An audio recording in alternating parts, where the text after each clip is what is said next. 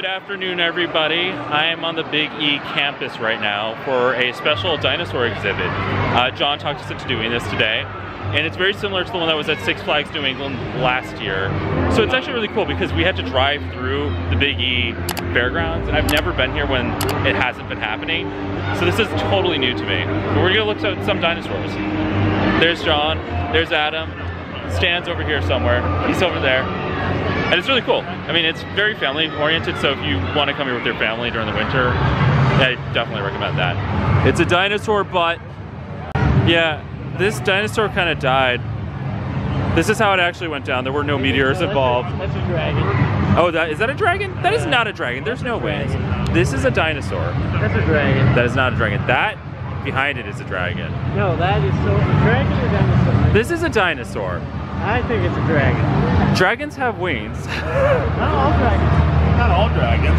But this is a great photo opportunity, actually. This is the gay dinosaur. So not only does this exhibit have dinosaurs at it, but it also has dragons. Many dragons. You know what Adam just says? I look at all the dragons and I'll go, oh, dragons. And he looks right over here and he goes, oh, a volcano. There's like a row full of dragons and he's like, oh, here's the thing that exists in the real world. Are you making a friend?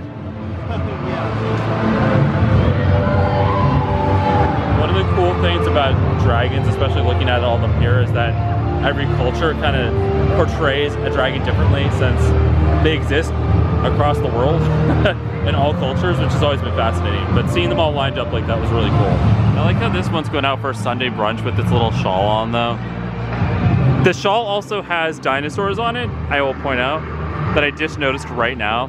I think that's actually just like some sheets that have been tied up onto it. Like somebody found that at Savers, it's like, we'll put this in the exhibit. I feel like we got a limbo under that. Oh, it's like soft, like inflatable anyway. All right, we're gonna have to go underneath the tail though.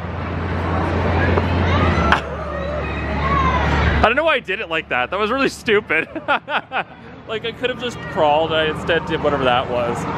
Yeah, this dinosaur is having some sort of problem right now. I don't think it's supposed to be intense like that. There's my favorite dinosaur, the pterodactyl, because they can fly, and I'm jealous of anything that can fly. There is some sort of screaming noise, and I think it's the pterodactyl. I don't know how to pronounce this dinosaur's name, but it's nicknamed the Terrible Claw. Hey, wait, these guys got feathers. So some of these are updated. I like the baby dinosaurs in here. There's also something screaming behind me. I can see Adam's face getting more annoyed by the second. What? That noise, and then you make a face every single time. What do you mean? Okay, this is like Yoshi riding another Yoshi, and it's kind of funny. This dinosaur kind of captures the noises here, which is called the Irritator. Okay, that's seriously one of the coolest costumes I've ever seen. It blinks and it, yeah, look at it go! We have been freed from the dinosaur exhibit, and it is a very family-friendly exhibit. Not really all for adults to go and check out, but if you have family or kids, I highly recommend it because they'll have a good time. There's rides for them to go on, and like they'll be highly entertained for hours. Where we walked up and down the strip and we were done in like 20 minutes.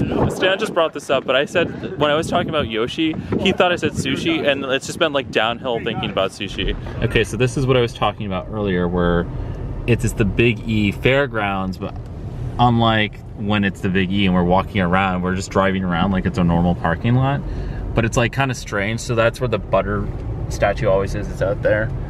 But over there you can see the slide out in the distance. Like we're just driving through the parade route right now, which you can see with the lines. So I think it's kind of cool. Hello everybody, I am back home in my wonderful abode. I'm sorry that I've only got these short videos for you. I'm kind of getting back into the swing of vlogging. Also, there wasn't a whole lot to show. This show that we were at was very short. Like, you could walk through it in, I don't know, 15, 20 minutes. But it's great for families if you want to bring your kids. So I highly recommend it for that reason. But maybe not so much for people our age because we got bored pretty quick. But it was pretty cool to see the animatronics.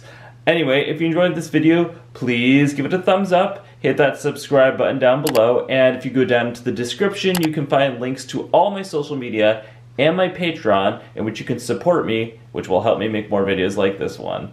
Alright everybody, I promise there's some theme park and travel adventures coming real soon, so hang tight. Every day's an adventure, and live your best life.